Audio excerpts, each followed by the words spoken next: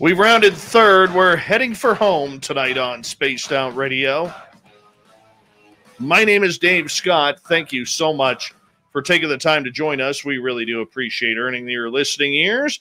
Want to remind you that if you've missed most of this show or others, check out our free archives by going to youtube.com/Spaced Out Radio. Do me the favor, hit that subscribe button. Our website is spacedoutradio.com, where we have a plethora of features for you, including rocking out to Bumblefoot and reading up on Captain Shirk's SOR Newswire. Follow us on Twitter at Spaced Out Radio and on Instagram, Spaced Out Radio Show. We continue on tonight with the Unbiased UFO Report. Fedora Jon Hudson is back. And you know we love it when he's here breaking down the latest UFO news. John, it is always a pleasure to have you here, my friend. And you know what? I'm going to grind my teeth through this first one. I am going to grind my teeth. Tom DeLonge getting vindication through an Esquire magazine article? Come on. You know, I almost didn't even bother putting any other items in my list because I figured this one article would take all of our time. Yeah, I mean, first off, I think that the person who wrote this has been listening to your show, and I think they wrote this just for you. One hell of a title. You know, the way it was written, it almost seems like this might have somehow been tied into that video interview we saw recently with him on the beach. If it's not the same interview, then he was doing multiple interviews the same day, because the writer describes the same scene that we saw in the video interview of him. But you know, I gotta say, I was kind of blown away by the article. It was actually a kind of an interesting article, and the writer of it really put a lot of effort into rationalizing and grasping the concepts that Tom was talking about. And I mean, you know as well as I do how Tom talks, right? I mean, he takes some of the deeper concepts that you and I, you know, deal with in our research, and just kind of, you know, just dumps them out into conversation, and, you know, just blah blah blah, and it catches people off guard. And she really tried to internalize it. And they talked about spoon bending. They talked about Bigfoot. They talked about you know, UFOs. They talked about you know, he explained his hypothesis that essentially that time is unified, and that, you know, that all timelines happen at the same time, and that UFOs are just others from other timelines that are able to slip through to our timeline, and that they're more like submarines displacing space-time than ships. And I mean, he covers the gambit. For an interview that wasn't very long, he covered the gambit of topics, and the writer really tried to grasp what he was talking about. And I don't know if they succeeded or not, but what I was kind of surprised that I came away with was this realization that if someone who's totally foreign to these concepts is presented these concepts in an environment where they have an open mind, I guess what I'm coming to is it left me with a lot more hope than I thought it would, that essentially a lot of the more difficult concepts that folks like you and I study are going to be actually considered, and people are going to actually try to understand them that don't do this kind of research. Okay, I'll give you that. And you know, Esquire magazine's a pretty big magazine to do an article on. I get that. And I can appreciate the run on that, and the fact that he did the article. Good for him. Do you think that with his recent podcast that he did with Jim Semivan, and he's done now 2 interviews, do you think that he's trying to rebuild his name in ufology right now? Oh, absolutely. Oh, absolutely. And, you know, and personally, you know, I would advise him to do that exact thing. Now, on that same personal note, I would suggest he did a little bit longer, give a little more, give them a little more breathing room between, past events and now. But I think he feels a fair amount of pressure to do this because of what he thinks is coming next. And then the flip side of it too is that he still is the CEO of a media company that is producing movies and books that a lot of the people in this community actually really enjoy. And so there is still a business there to support, and he needs to have at least somewhat of a reputation in this field to be able to be CEO of a company like that. So I think he has to. Outside of UFO Twitter, he has no reputation. He blew that reputation. Well, that's what I thought, but he just got this beautiful article on Esquire. I mean, but anybody could write a fluff piece, though. I know, but I guess what I found myself thinking about, Dave, and it kind of made me giggle a little bit, to be really honest with you, because of the conversations you and I've had. But it's the realization that the average person is not going to take the kind of discerning eye to Tom DeLonge that a lot of people in this community would or have. And so they're going to look at a lot of little pieces of information that are in the mainstream media and stitch those together to form an opinion of him. And my personal guess at this point is that he pulls it off. My personal guess at this point is that he does get vindicated, and at least in the mainstream media, he becomes a bit of a darling when it comes to this topic. Well, we'll see how much media attention he could get, because, I mean, his sister, Carrie DeLong, is his press person. And he could just take his clothes off. And, I mean, it's worked before. Well, yeah, it does. Look, I don't have anything against Tom DeLonge, the gentleman. I don't know the man. I will fully admit I like Blink-182. I wish he would go back there. Okay, I really do. Okay, the album Take Off Your Clothes and Jacket was fantastic. It really was. But he has just, to me, I'm going to put it this way. Tom DeLonge, to me, is everything that is wrong with ufology. And I know that's a strong statement to make, but from alienating the UFO people who've been doing this for decades, the experiencers who've been experiencing for decades, he had an opportunity. I was told by an insider this, very close to this situation. They knew, starting the TTSA, that they had an opportunity to really bring ufology together and really make a major statement with all of us behind them. They had more people than every NFL stadium filled behind them. And the first thing that they did was they cut out ufology.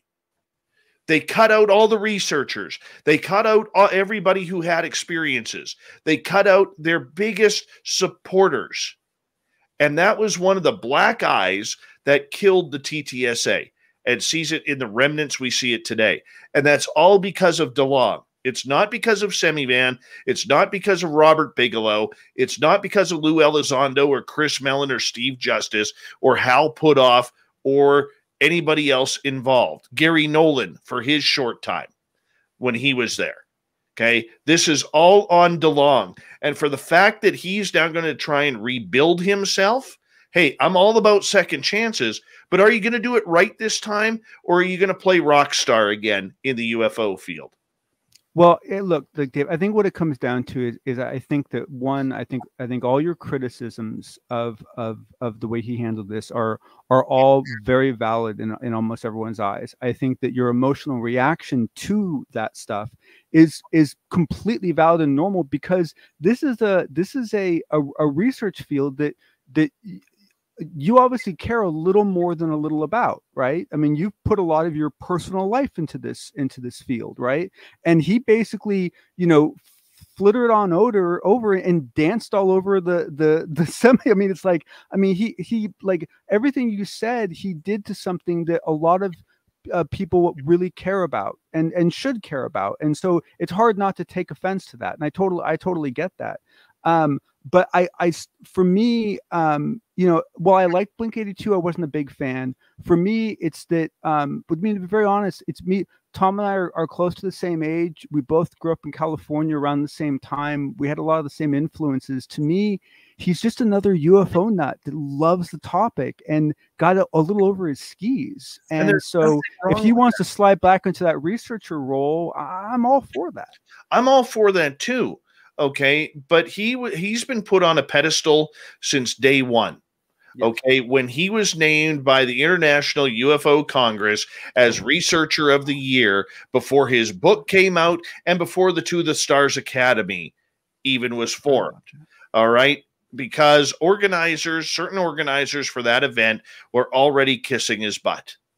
Yeah. All right, it was kind of like when they gave Obama the what was it, was it Nobel Peace Prize, I think it was. They gave it to him like his first year. No, but I'm saying it was a similar idea that someone got an award for what they were going to do versus what they had already done. Absolutely. And because of the amount of excitement, right? And then it hurt them because they got it too early, right? So that's the comparison I'm drawing. Yeah, I see where you're going with that. You know, yeah, I mean, it was, you know, no, I mean, I totally forgot about that. And, you know, yeah, I mean, yeah. I mean, look, I guarantee you in hindsight, well, I would hope in hindsight, he would play this out completely differently. I don't and maybe you're right. And maybe that's just who Tom is. But I agree with what you said earlier. And it bothers me personally that I think there was an opportunity. I think there was a really nice, there's always going to be division. There's always going to be Pepsi versus Coke. But I think there was a real opportunity to create a unifying group within this community, and they didn't just not pull it off. They went in the complete opposite direction, and in many ways made it worse. And you know, I wish I could give up my source on that. I really, really wish I could give up my source, because my source is very close to this situation and has filled me in on a lot of the back story of what happened there. And well, honestly, I don't think you need to give away your source. I don't think what your source told you is it in any way, shape, or form unbelievable. I think it's something most people will just accept as true because it sounds completely logical. No, I understand that, my man. I understand that. My thing is, now I'm grinding my gears because I was happy that Tom DeLonge had gone away. Okay. I really was, because I was sick of the game. I was sick of the "what if I told you." I was sick. That was hard. Sick of the posts that he would post some fake UFO video and 2 hours later would yank it down, which, by the way, insiders tell me this was a big no-no for that group. And they asked him a number of times to stop, and finally they started threatening him that if you continue this, we are going to resign. That is insider info right there. Okay. I heard it went as far as people developing a little bit of PTSD, that when their phones would go off, they were scared that, oh no, what's Tom done now? What's Tom done now? I mean, here's the thing. I even put this in my 14 reasons. Okay. There's a time to rock star and there's a time not to rock star. And throughout his TTSA career, he's always chosen time not to rock star, if that makes any sense. He's consistent. I'll give him that. Yes, very, very consistent. And I hope he comes in with a different attitude. I don't expect it. I expect it to be much the same, where it's screw you, ufology. I'll do what I want, and look what I got, and look at me and follow me once again. Well, go ahead. So go ahead. I was going to say his theory of everything interview he did with Jim Semivan sitting there with him. If he'd behaved like that from the beginning, it would have been a whole different ballgame. Semivan was clearly had a huge influence on him. Well, I mean, that is a good mentor to have. And one of the big questions is, in the UFO world, why is Semivan stepped with him and stuck with him? And I do know that Semivan has listened to our show to check out what we've said about this whole situation. He has. He's probably hoping Tom will teach him those 3 chords he knows. God, I need to learn those 3 chords again. I almost got 2 of them. I got 2 of them. I need that third one. I forget it again. All right. We got time for one more story here, my friend. And yes, the Demi Lovato trailer is released. Let's stick with the celebs. yes. And you know, I mean, I don't think it's bad. I mean, I mean, everyone should check it out. I'll post a link later.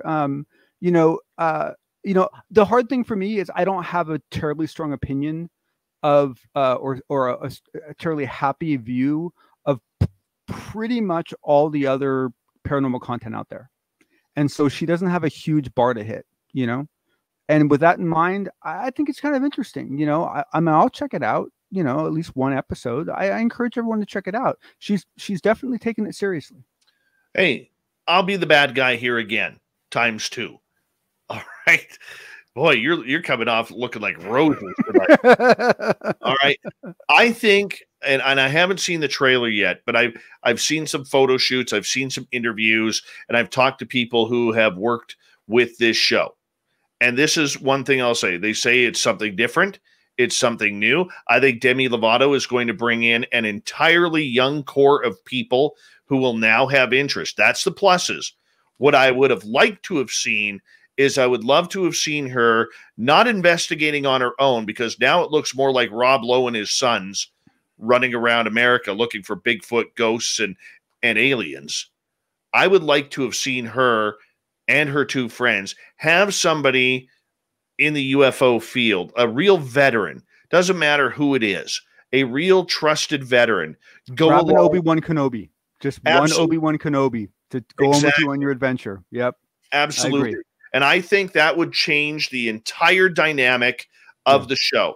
But unfortunately for her, in the UFO world, she is going to be laughed at. The TV companies, they don't care, because what they look at is 55 million people following her on Twitter and another 55 plus million following her on Instagram.